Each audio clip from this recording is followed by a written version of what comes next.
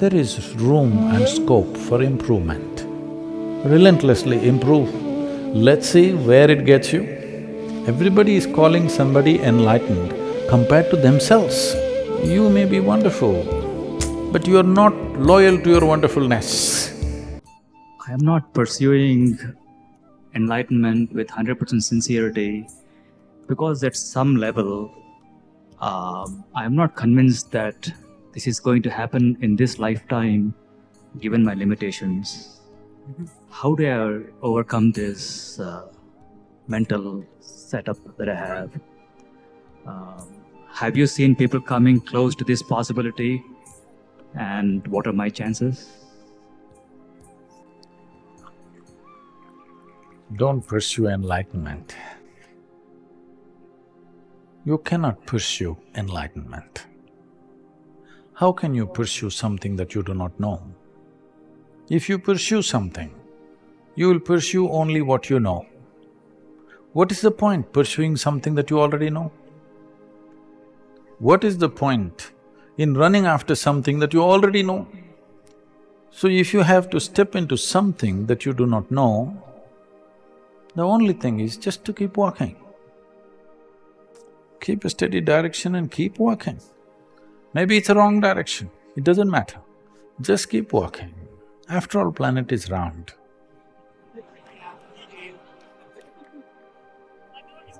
Inevitably, if you keep walking and keep straight walking, not round and round, if you just keep straight walking, you will inevitably get somewhere. Nobody can take it away from you. You know, if you have a dog at home, you would know this. If you just tickle him in the tail, he will go chasing his own tail. Okay, a lot of people are doing that. Their own tail they're chasing. Even enlightenment is their own tail. Nobody told you there is such a thing. But definitely you can see from one person to another person, one person seems to be a little better off simply the way they are, not because of their money, not because of their wealth, not because of their qualifications. Simply the way they sit and stand, somebody seems to be better off than somebody else. Yes or no? So, there is room and scope for improvement. Relentlessly improve. Let's see where it gets you. But if you have fancy ideas of what is enlightenment, then you will chase that silly idea. And that idea is never enlightenment, because it's your idea. You cannot have an idea about something that you have no access to, isn't it? All your ideas concern things that you already know, maybe permutations and combinations of the same damn thing. It's like God. Because you're human, God is a big human being, isn't it? We are little more liberal, so we made animals, birds, snakes, everything, elephants, cows, everything gods, because we understand, after all, they can have their own gods. But if you're very dogmatic and rigid, you think, no, God is a human being, that too a man. And that too he has blonde hair. That's a very rigid, dogmatic idea. People who lived in other parts of the world never could imagine a blonde-haired God. They just cannot. Can you? I'm sure African gods have crinky hair, Indian gods have jet black hair. Something.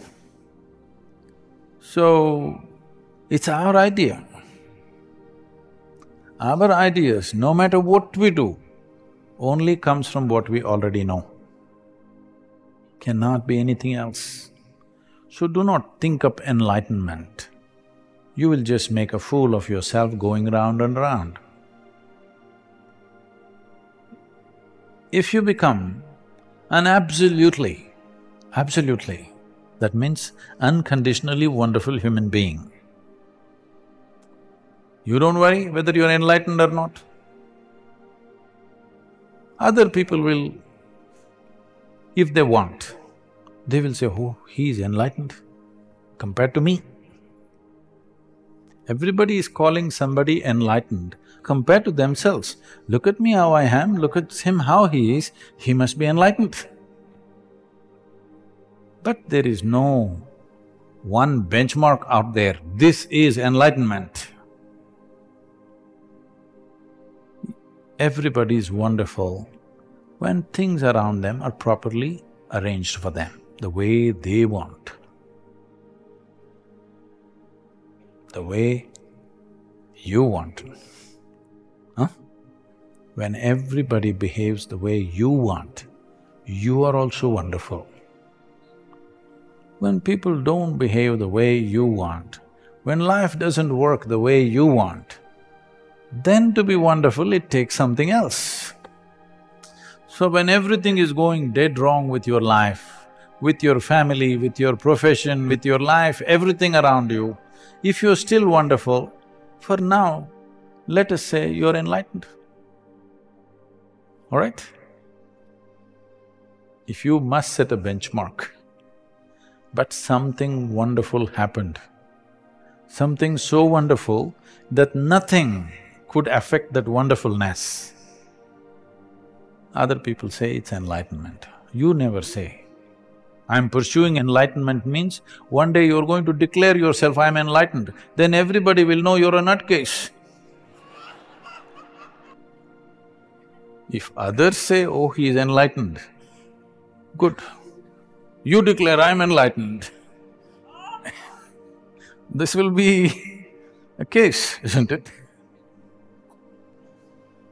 You may be wonderful, but you are not loyal to your wonderfulness. You are joyful, you are sometimes blissful, you're even loving, but not loyal to these qualities. A beautiful flower throws out fragrance. The flower is very loyal. No matter if you pluck it also, it's still fragrant, if the cow eats it also, it's fragrant, if the bee messes around also, it's fragrant. It never got angry and turned into a skunk ever. But you're not like that, you are wonderful like this. If somebody pokes you, you will become a skunk. You're not loyal to your wonderfulness. This happened. Shankaran Pillai was running a pet shop and there was a nice dog, a golden retriever, a wonderful dog. Somebody came to buy this grown-up dog. They asked, how much? He said, $2,000. I said, what? $2,000 for a dog? Isn't it too much? Shankaran Pillai said, just look at him. Isn't he wonderful? The man looked at it and said, yes, he's a wonderful dog. He paid the money he was taking, but he asked, is he loyal? Of course he's loyal. I sold him 7 times and he's back in hours.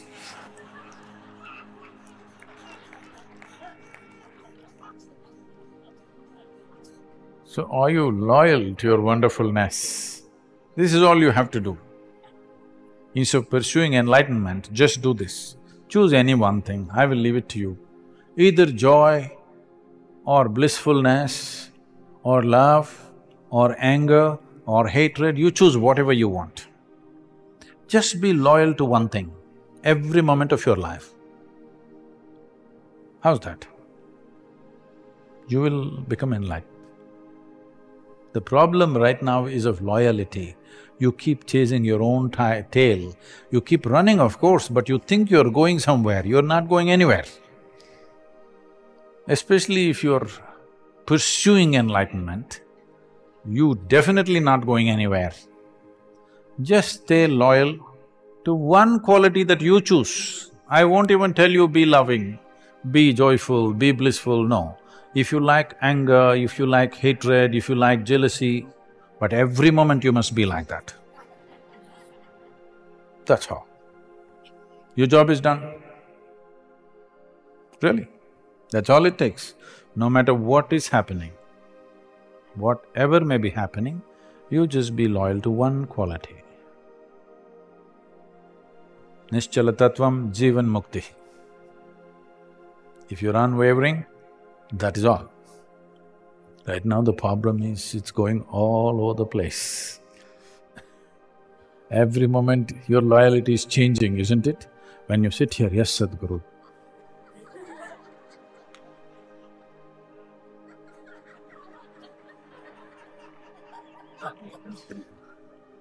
Just one damn thing, choose any damn thing. Just be loyal to that one thing every moment of your life. It's a done thing.